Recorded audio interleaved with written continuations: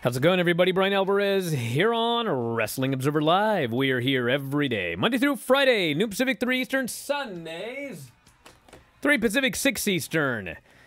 Well, I'm back. It's Thursday here on this program. I apologize for not being there yesterday. I was deep in training in the mountains of Bothell, and I was unable to make the show. In fact, I had something I had to do yesterday, but you hear about it later. But I had something that I had to do. But it actually involved professional wrestling, and anyway, we'll get into that on a later date. But we got a lot of news to get into here today, not the least of which is, are you guys aware there was a Dynamite last night? Well, there sure was. AEW Dynamite. There was a Dynamite. There was a unification match for free on television with a finish. There was a injury, which will lead to a four-way women's match for an interim title at the pay-per-view. There was a talent meeting that took place backstage. So we got a lot to talk about with AEW. So if you tune into the show today thinking, oh man, I love this show because Brian loves to talk about NXT 2.0. I hope he talks about it a lot today. Well, I'm sorry to disappoint you, but we probably won't be talking a lot about NXT 2.0. But fear not, tonight, the Brian and Vinny show, we will have 90 minutes to talk about AEW and NXT. So that'll be very exciting. We also have other news today, including, well, we do have some NXT news, the ratings. We'll talk about that. We got Vince McMahon being spotted in public for the first time. Apparently this is TMZ worthy. We have got Roman Reigns talking about Triple H. We have got Filthy Tom Lawler announced for a big match, if he makes it, on September 11th with Tomohiro Ishii, and plenty more. And we will kick it off after the break. Observer Live. Back in the show, Brian Alvarez here, Wrestling Observer Live. Mike Sempervive, also of WrestlingObserver.com. God help me. I'm gone for a day, and then Dynamite happens, and the world explodes. So listen, I command everybody in the chat to not speak until I've addressed everything from yesterday. Then you can talk again. Oh, no. Dude, these people are out to lunch, bro. All right, let's get started, okay? So, Jon Moxley beat CM Punk in 3 minutes last night. They did the match. They did a finish. They started the top of the second hour to make you think that maybe they're going to go to the time limit draw or whatever. And instead, they did a quick, long lockup, and then they had a quick brawl, and then CM Punk went for a high kick, and he re-injured his foot. And he went down holding the foot, and bro, this Moxley he ain't going to stop. He jumps on this dude. He hammers him. Actually, I thought they might do a ref stoppage. He's hammering him with these elbows. And then finally, he grabs him, hits him with the Death Rider. Grabs him, hits him with another Death Rider, drops him on his old noggin. Covers him, 1, 2, 3. Jon Moxley is, I forget what Jim Ross, I think Jim Ross said he whipped his ass. That's basically what happened. He just beat his ass. Pinned him, unified the titles, and then cut a promo about he hates being called the interim champion. He's no longer the interim champion. Now he's the man. And he says, you know what? A lot of people ask, when's my time? When's my time? He says, my time is now. And off he goes. It was awesome. It was awesome. Now, why did Punk lose in 3 minutes? Is Punk leaving? Was this punishment? Is Punk... What they did last night was the plan. Regardless of whatever happened last week with CM Punk. That was the plan last night. And it is a storyline, and it is going to lead to whatever they're going to be doing at All Out. Now, I've seen people, listen, when they announced that they were going to do an interim title match free on Dynamite 2 weeks before the pay-per-view, all I heard was, it's not going to work, why, it doesn't make sense, blah, blah, blah, blah, blah. And what did I say? Why don't we wait until we see what happens? Well, I know some people didn't enjoy it.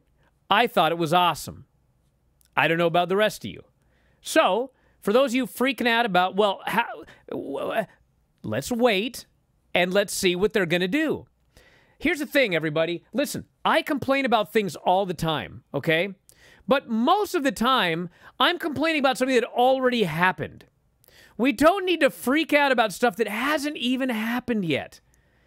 MJF's going to run in next week, and they're going to do MJF, and dude, I said, wait, and let's see what's going to happen. If it happens and you don't like it, fine. But everybody is freaking out about something that hasn't even happened yet. And I liked this first part of the story here. I liked what they did. It's actually a great story. The first email I got last night was, this is AEW's finger poke of doom. I'm like, bro, get out of here. What's the story? The story is that CM Punk shattered his foot as champion. He was on the shelf healing. They did a match for an interim championship. Jon Moxley won. Jon Moxley has gone on an unstoppable tear throughout this summer. Which, by the way, someone on the board goes, you can't call him unstoppable. Look who stopped him? Nobody. So anyway, he went on an unstoppable run this summer, smashing blokes left and right. In storyline and in real life, it's the run of his career.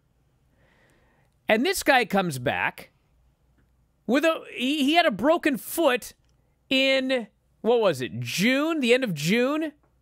6-7 weeks ago, he shattered his foot. He came back. Well, he gets in the ring with Jon Moxley. He hurts his foot because he came back too early. And in the words of Jim Ross, he done got his ass kicked. That's a great story. Now, where do they go from here? Well, you know, it seems obvious where you would go from here.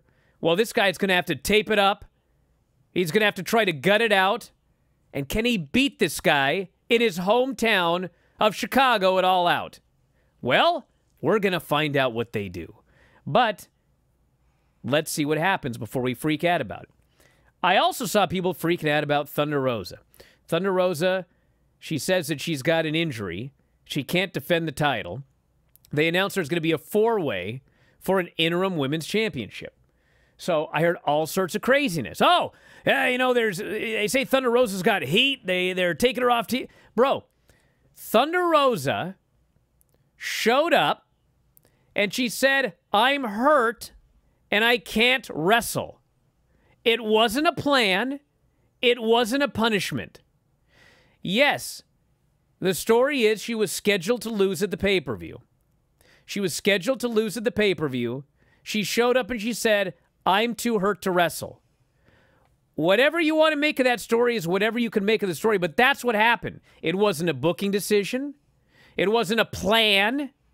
So they had to come up with something. Well, what are we going to do? Well, do we strip her of the title?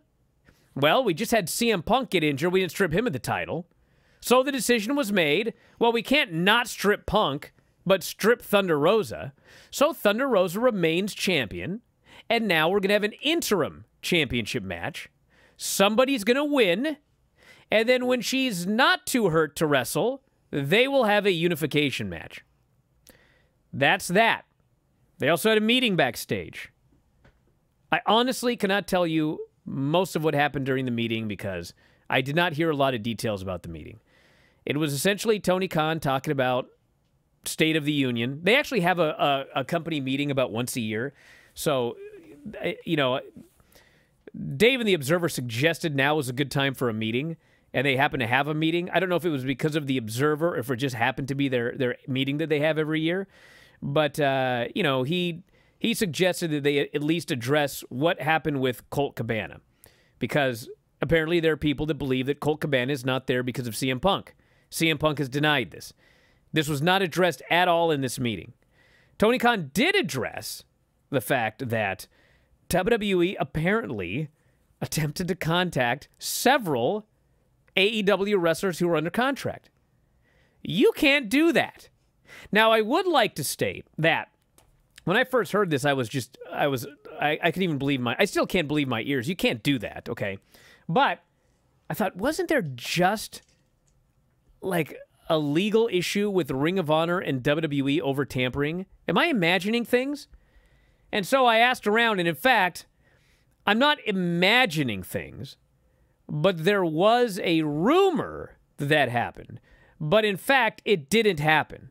So if it had happened, I would be even more appalled that they tried this. But apparently there was nothing to that. Ring of Honor, you know, if WWE wanted something from Ring of Honor, I mean, Ring of Honor would speak to WWE about it. So WWE wouldn't have to go behind anyone's back. Like if WWE wanted the Briscoes, I mean, Ring of Honor would be open to speaking to them and coming to an agreement. So there never was any sort of legal issue with Ring of Honor and WWE, from what I was told. But I do remember those stories. But anyway, he addressed that.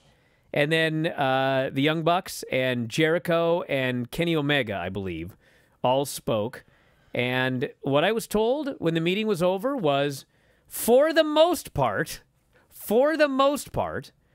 everybody left the meeting feeling better than when they went in. Now, not everybody, because, you know, there have been a lot of reports about people disgruntled and issues backstage at AEW.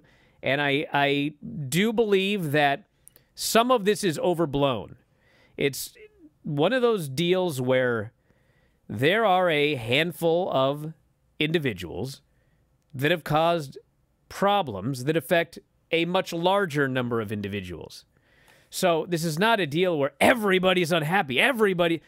No, there are a few, what I could describe as considered to be problematic individuals that this is an effect because they're on television, they're working programs, and it affects a lot of people.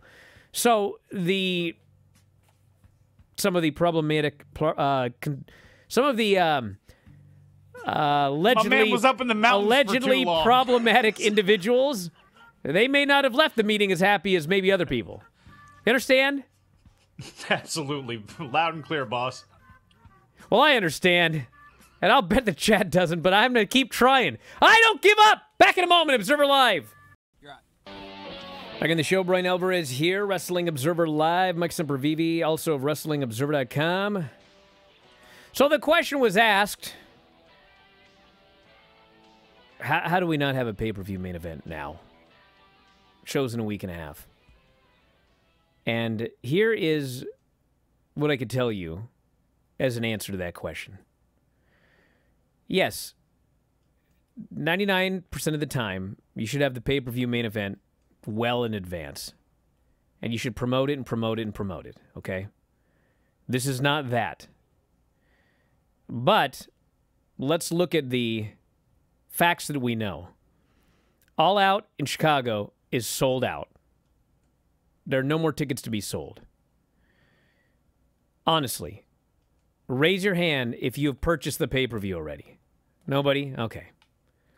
Everybody's going to decide whether or not they're going to purchase the pay-per-view. As in, like, actually push the button to buy the day of the pay-per-view, Sunday.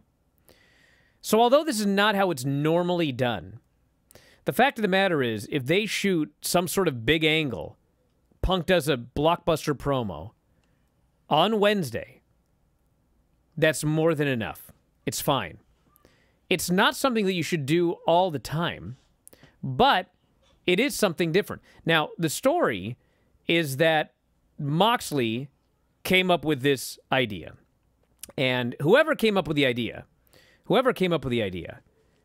as we've talked about, Jon Moxley was never going to be champion. It was always going to be CM Punk, okay?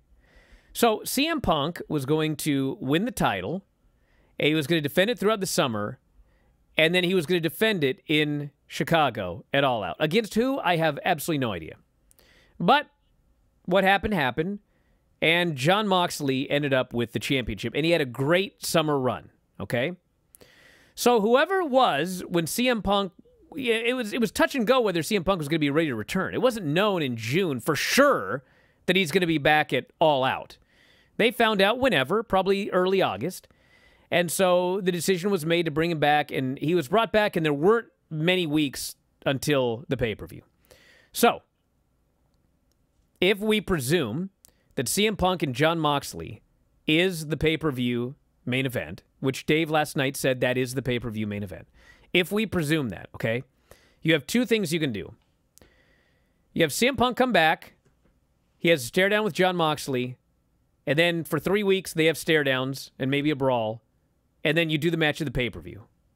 And I presume Punk is winning because it's Chicago, And he wasn't supposed to lose the title in the first place, so I presume he's coming out of Chicago as the champion. But I don't know that. And I'll actually argue later, after we give Mike a little time to talk, that I do not think it's a good idea to beat Jon Moxley. But, so your option was either A, he comes back, you announce the match, you have 3 weeks to promote it, and you just do the match and whatever. Or you come up with a different idea. What can we do that's different? What can we do that's exciting? What do we do that can pop a big number for Dynamite, presumably, have a few hot weeks of television, and you end up with the same match at the pay-per-view, but it's got more of a story than, well, he got hurt, he became the interim champion, now they're going to face off. That's your whole story?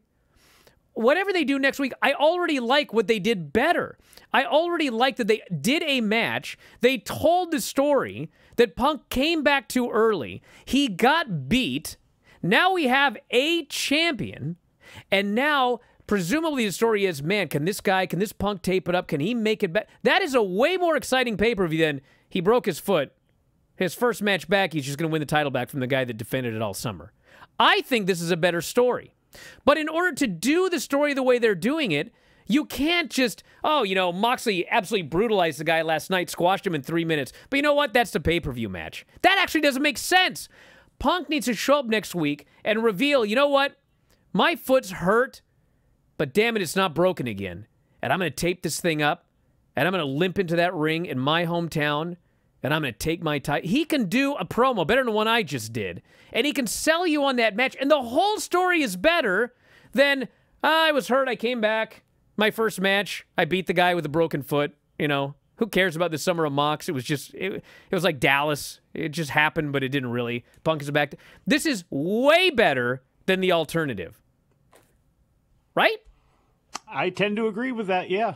I do. And it legitimizes the interim champion along the way. And, you know, boss, I was talking all day yesterday by myself on this show, so I love to hear you talk. And before I comment on, I think the problem with the timing of all of this stuff when it comes to Rosa, when it comes to Punk, because of what's been taking place, I mean, that has caused people to have a lot of speculation and conjecture and everything else that's been going on, and the timing of that leading into last week and now into this week. You know, some people can look at it as beneficial, but then you do have people now asking way too many questions that I don't blame them for asking because of all this stuff that's floating around, but it's got nothing to do with the booking. But do you want to hit the superfecta of AEW stories since you talked about those two? You talked about the backstage meeting. I'm surprised that you haven't seen any of the scuttlebutt or feedback when it comes to Eddie Kingston and Sammy Guevara, because that seemed to be a big deal this morning. I don't know if that's now cooled off during the day, but Eddie Kingston apparently pie-facing Sammy Guevara for calling him fat in retaliation for a vignette or a interview being scrapped where Guevara called him a fat piece of S to what everybody thought was going to build up a match between the two. Any thoughts on that? And have you heard any of the feedback on that? Is the chat going nuts over that one? About which one? Sammy and Eddie. Well, listen, here's the thing with Sammy and Eddie, okay? Here's the thing with Sammy and Eddie. I don't know what happened, okay? I don't know what happened. And what's interesting about this story is I have heard different versions that contradict. Okay? Oh, I'm shocked. And so I don't want to. I wasn't. Listen, if I'm not there and I hear contradicting stories, I can't tell you what the truth is. I don't know. That's it. I mean, there's a version that it was only a verbal dispute, and there's a version that it was not only a verbal dispute. And I don't know what happened. So there was, for sure, a dispute, and Eddie did get suspended. Sammy did not get suspended, and Eddie said that he felt very bad about it, and he's sorry about it. And you know what I did hear from people, though? It's like, I heard, man, you know, there's been a lot of stuff that has gone down over the last however long. And what everyone was always saying was, like, Tony's got to lay down the hammer. He's got to lay down the hammer. You can't let the inmates run the asylum. And I did hear from people who were like, it is kind of sad that the first guy that got the hammer laid down was Eddie Kingston. Because for the most part, everybody loves Eddie Kingston. And, listen, everybody, it's wrestling. And it's not just wrestling, it's the world, okay? There are big stars that are going to get away with a lot more than guys who aren't as big a star. And it happens in WWE. It happens in AEW. If you work at Papa John's, it happens there. It happens everywhere, okay? And Tony did lay down the law. And so hopefully the fact that he laid down the law might help things a little bit. But at the end of the day, there are people that get the law laid down on, and there are others that don't. And don't think people don't notice that.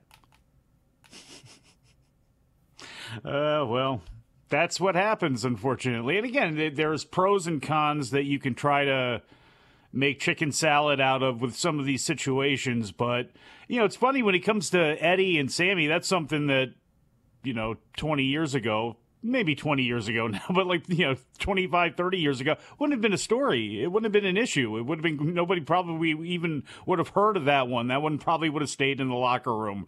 But, when it comes to the other ones, all this, it's a lot of drama, and it's a lot of unneeded drama. And they do actually have to put a cap on some of this stuff because it does impact how their viewership is judging their television show and how all of the talk over people losing their minds over Punk and Moxley. Because I thought at first it was like a little bit overblown, like, all right, people really losing their minds. And it was like people are really going off into like dark conspiracy theories as to what was going on. And it's like, it's just a story to get to Chicago because you probably want to have CM Punk win in Chicago since the last time he was there, he lost to MJF, and you want a way to legitimize Moxley's reign because you're apparently you're going to be doing this interim champion thing a lot. So you kind of want to do that. And it was an idea that worked. To me, it did at least. So to see people go off into conspiracies, it's kind of by your own hand because so much has gotten out there. Although Tony Khan has repeatedly said that one of the things that drives him nuts are the leaks. I think there's something he needs to probably figure out there, too, with how he speaks sometimes to media and how he does some things if he doesn't want his people to do it as well, I got to say one thing, though. Good. And, this is...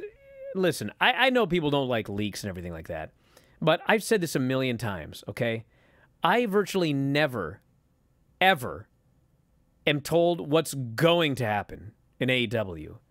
I often hear after the fact, it'll be explained to me after the fact, but I virtually will never hear what's going to happen.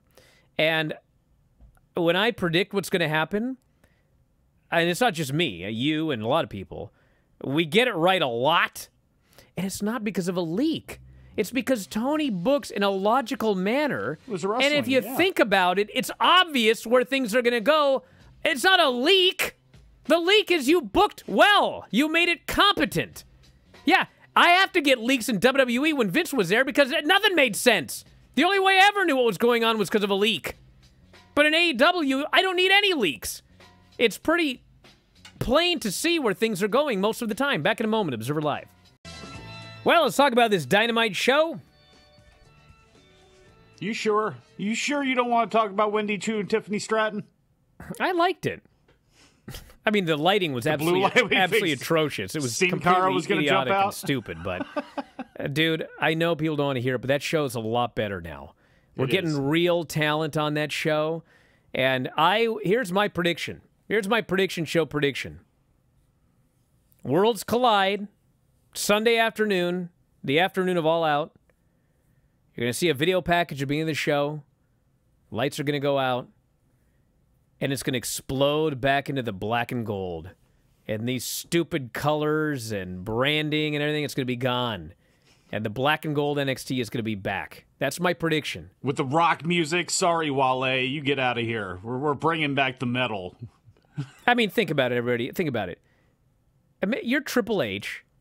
You created this NXT that, like, fans said was way better than the main roster. These awesome takeover events. You posed with everybody, pointed a finger. Yeah, you became Uncle Paul. And then one day, they boot you out, and they vomit paint all over this set, and they relaunch this cartoonish, goofy gimmick, and you're sitting at home watching this horrible show, probably watching Dynamite would be my guess, and then, amazing how the world of wrestling turns. All of a sudden, Vince is out of there, and you are in charge. Bro, Jensen's you're really definitely gonna getting laid now. You know, out of respect for the old man, I'm gonna keep it all colorful. No. All right. Chris Jericho and Daniel Garcia face to face. I thought this segment was great. I thought this was the best promo Daniel Garcia's ever cut. He's talking about growing up as a kid, watching wrestling with his mom. Bryan Danielson was a hero. He dreamed of having a match with Bryan Danielson like he had last week on the show. And Jericho he's upset that, Garcia's upset at Jericho for shoving him. Jericho just wants him to apologize. Garcia doesn't want to apologize. Danielson comes out. Jericho's on Garcia, and so finally Garcia just snaps. He can't do this. He shoves Jericho again. And then he leaves. So Danielson's laughing about this, and now Jericho's furious. And so they agreed to a match at the pay-per-view. And the promo that they cut, where, Chris Jericho goes, they call you the best in the world, but I've been around you for 15 years. I never saw it. And then Danielson goes, all you do is talk about the dungeon, but seriously, if we ask Stu Hart who the better wrestler is between you and me, what's he going to say? If you ask Owen Hart, your hero, who the best wrestler is, who do you think he's going to say? And this was such a great promo. And then Jake Hager attacks Danielson, so Danielson has to go through Jake Hager to get Jericho at the pay-per-view. I thought this segment was great, is what I thought. Jay Lethal and Dax Harwood was an excellent professional wrestling match. Two guys wrestling! And then Jay Lethal rolled him up, pulled the tights, and pinned him. And old school. Very old school for two old school guys. It was funny because I'm watching this match, and as they get going, I love Jay Lethal. I just think he's awesome. And so I'm watching this match, and as I start getting to the finish, in my brain, as soon as Jay Lethal grabbed the tights, I'm like, bro, you're the baby face. Why are you pulling the heel's tights? I was like, my mind just totally did a flip. And then it was over, and I was like, wait a second, he is the heel. Dax is the baby face. But anyway, then Sanjay comes out, and it is not Sanjay, Satnam, and Jay Lethal against Wardlow and FTR at the pay-per-view. By the grace of God, it's the Motor City Machine Guns and Jay Lethal versus FTR and Wardlow. Miles better as a match. We had the Thunder Rosa announcement. She can't wrestle. They announced Toni Storm, Britt Baker, Jamie Hayter, Hikaru Shida for the title at the pay-per-view. Colton Gunn beat Billy Gunn. There was a distraction. Colton gave him the low blow, pinned him. And then they're going after Billy afterwards. And who should make the save but the Acclaimed? And, Swerve in Our Glory. Which leads to Swerve in Our Glory giving a championship match to Billy Gunn's team, the Acclaimed. Okay. We'll get to that. Britt Baker beats Kylan King. Notably, they gave the women the top of the hour segment, which I can't remember the last time that happened. So she beats Kylan King, and then she cuts a promo. It's Britt Baker, of course. Man, she buries Thunder. She goes, Thunder's out with an injury. I wrestled my entire title reign with a broken wrist, which is a true story, by the way. Her wrist was broken. They put her in a cast. She worked in that thing for months, and she kept working, so it never healed. So she's in storyline, and maybe in real life. She's furious at this woman for... So then they do the deal, and there's a brawl, and in-run Hikaru Shida, and yeah. So anyway, Big Schmoz set up the pay-per-view match. But it was a very interesting promo. Don't get me wrong. Oof. Then we had Jon Moxley, CM Punk. We talked all about that. We had Christian accepting the match with Jungle Boy at the pay-per-view. We had a great Ricky Starks promo. Man, this guy's incredible. You know what's funny? I loved Ricky Starks and Hobbs as a team. But, dude, they split, and they are on fire. They're the best Hobbs promos he's ever cut. He's great. And Ricky Starks, the best babyface promos. This dude's in tears talking about how his best friend went after his neck. And he wants to face him at All Out. I loved it. We had the Moxie promo. And then the main event. What can I say about Will Ospreay, Mark Davis, and Kyle Fletcher versus Pac, Penta, and Rey Fenix? Listen, I'll tell you what I'll say. I'm a big fan of Will Ospreay in New Japan. But, man, at some point, he should be here. And the reason for that is twofold. You sound like JR now. Well, here's why. Number one, it is a hard style in New Japan. And granted, you're doing tours, okay? And so you get a lot of time off between tours. But the fact of the matter is, if he worked for AEW, he'd have 2 matches a month.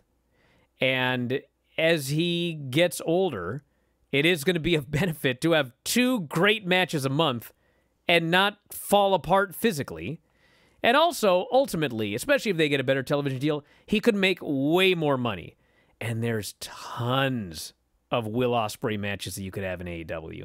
Man, this guy, I don't know how many of the fans are well aware of Will Ospreay, but man, this guy did like 3 spots, and he was everyone's favorite wrestler. He was awesome in this match. And the whole match itself, it was like just the most incredible 6-man. Like you're watching and you're thinking, why isn't this the finals? And then, next week, it's United Empire versus Kenny Omega and the Bucks. And again, you're like, why isn't this the finals? So they must have a plan for the finals, dude. Because, man, this match was awesome. And United Empire won. They move on in the tournament to face the Bucks and Kenny Omega. And overall, I thought this was a great professional wrestling television show. Think they should have got Wardlow out there just to throw some men around and kill them before Friday? Because the pop he would have got would have been something else. Maybe they didn't want to overshadow the fact that they've announced the machine guns, which is certainly an upgrade, and I am really looking forward to that match. I mean, you could pick nits, and obviously FTR, I haven't been over the moon about their run there, but in the fact that they have all these belts, and I would love to see them go to Japan, and that's a question probably for Dave at some point. Will they be a part of the New Japan Real World Tag League? I would assume that they would be, having those belts. I wonder when they're actually going to defend them, but hey, what we're getting, and I'm completely fine with that. They've got to figure out a way to build another star besides Britt Baker and Jade Cargill. They have got to try to figure this out. I don't know how badly Thunder Rosa has been hurt, but we have speculated on that since the beginning of the year, that maybe something's wrong. And unfortunately, I said she was hurt months ago and she denied it. Well, yeah, I know. And she's been denying it for a long time, but the eye test has said something was amiss there, and we find out that it has been. So, okay, Britt Baker burying her every chance they get. This is the problem with Britt Baker because she's so great at what she does. She doesn't have the greatest matches in the world, but she's such a great personality. But they have put her on such a level over the other women where even if she's a heel, she kills every babyface. She sucks all of the air out of the room, and that's not her fault. But they've got to figure out a way to balance some things out there because they have one money match in that division right now. And it ain't Jade against Britt. It's actually, Britt. Bro, that's a money match. Hold on. That's not a money yet. match. It's going to be, but it's not, to me, it's not to that level yet. The one that if you snapped your fingers that you have right now, it's Jamie Hayter and Britt Baker. And maybe we have something that comes out of this. But Ruby, where is Ruby Soho? Tony Storm hasn't had the impact. There are people like Athena's going to change that. I like Athena. I thought she was a great addition, but she wasn't going to change anything. I thought Tony Storm could kind of come in and make a big impact right off the bat, and she hasn't. Everything they seem to be doing, something has got to be remixed and changed there because it can't just be Jade and Britt, who are not that great in the ring, even though they're at different levels right now, and no opponents to work with. We have had a lot of experienced people go in there with Jade. The matches haven't been very good. We've had a lot of people in there with Britt, and the matches are okay. But that's all we got. We have no feuds. We have no feeling. We have no other stars besides those two. And I don't know what the answer is, but they've got to try to figure something out. Because if they're going to do an all-women show, I don't know. Maybe I'm too cynical about all this, but I'm shaking my head at it, that could even be an option right now, to have an all-women show, unless you're going to take all of the women off of Dynamite and Rampage, which, I don't think that's the greatest idea in the world either. This person says, I know some people don't like Punk losing so quickly, but it reminds me of my favorite moment from WWE of the last decade, when Goldberg killed Brock in a minute. If you want people to think anything can happen, well, some crazy stuff has to happen once in a while, as long as it makes sense in retrospect. I mean, honestly, if it were me, I would have done, there's a lot of things. I'm not sure I would have done this exact same match in Chicago, because it's Chicago. If the pay-per-view wasn't in Chicago, I would have probably wanted to do, in fact, absolutely 100%, I would have done this match at All Out. Punk would have to fight up that hill until the November pay-per-view. You do the rematch there, Punk gets his title. That's what I would have done. They didn't do that.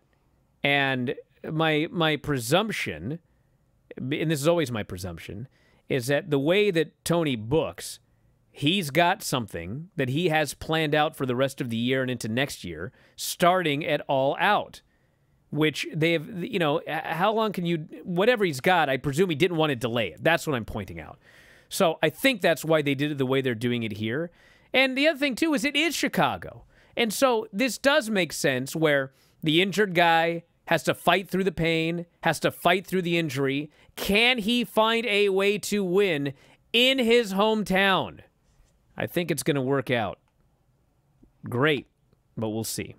How long can MJF sit on the shelf for, realistically? I don't know. We got again, we'll see what the end of the year is. He's already on the shelf way longer than I expected. Yeah, in a lot of ways, yeah. You're right. I kind of have that same feeling, but hey, they've done a good job keeping everything quiet, at least on that end for right now. So hopefully when it comes back, it has all the impact that they probably think it will.